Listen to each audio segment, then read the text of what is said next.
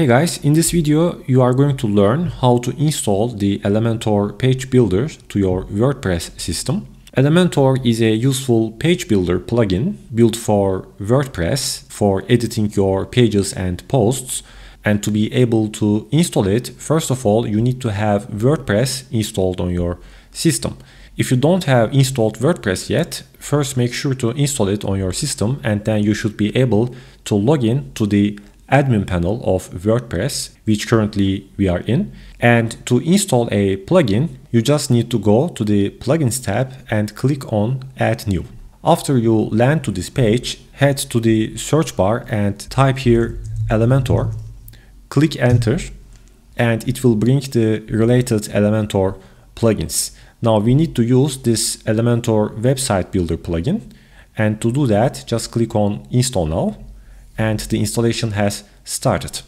After the installation is completed, you should see this activate button, and after you click on this one, you should normally be able to start using the Elementor plugin. So let's click on it, and now under the plugins page I can see the new installed Elementor plugin, and also you should be able to see this on the sidebar.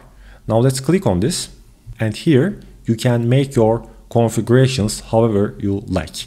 Just to test it out whether it is working correctly, now let's go to the pages tab, and here there are some example pages. Maybe they can be different for you, but that's not that important currently.